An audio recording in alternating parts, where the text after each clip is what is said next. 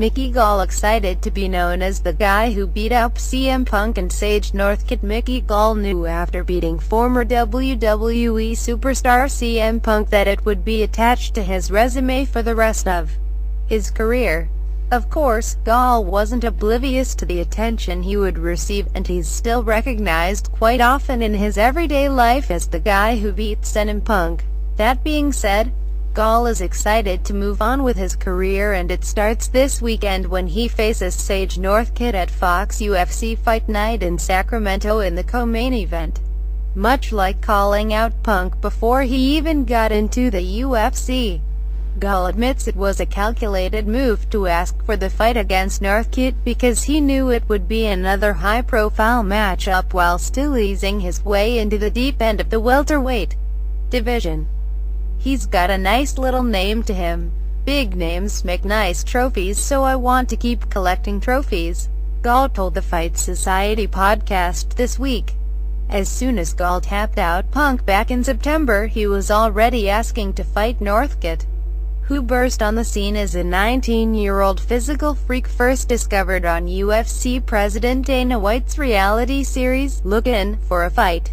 White actually found Gall the same exact way when he was searching for an opponent to face Punk, so it all made sense from a business aspect to put these two together in a fight. While Northcut will enter the fight with more fights in the UFC than Gall has even had during his entire professional career, the New Jersey native still believes he's at a big advantage when it comes to actual skills in the cage. "I think he's very explosive, very athletic. I'm sure he's strong. You can just look at his body and tell he's got too many muscles," Gall said. "I also see more holes. He's got his right hand and his side kick, but his boxing's not very good. He's kind of one-dimensional from the feet, and on the ground he's not much there. I think on paper it's a striker versus grappler match, but I think when we get in there I'll be the dog in there. I'll make it a dogfight and I'll be able to pick him apart." Gall noted how stylistically this matchup will likely paint his grappling skills against Northcutt's striking, but he doesn't see it quite so black and white. As a brown belt in Brazilian Jiu-Jitsu, Gall clearly holds the higher pedigree on the ground, and while he doesn't discount what Northcut could have learned to get ready for this fight, it still won't be enough in the end. "It's definitely a mismatch there on the ground," Gall said. "We've seen a little bit of Sage and he's been unimpressive on the ground. I'm sure he's working on it, but he needs years and years to catch up. He needs me sitting on the couch for 10 years and him in the gym just working jiu-jitsu for 10 years to catch up to me, and that ain't happening. Sage is much better than the first two opponents I fought in the UFC.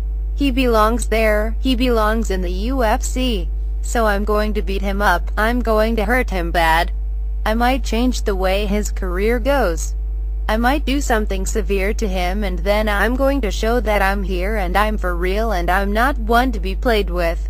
While Gall is no longer facing a former professional wrestler, he still managed to pick up an idea from his last opponent when he offered to face Northcut in hair versus hair match when they meet this weekend. The idea is that the loser of the fight would be forced to shave their head. Gall loves the idea, perhaps because he's confident he'll be victorious and maybe a little curious what Northcut would look like with a bald head. "I'm down," Gall said. "We'll see how he handles defeat.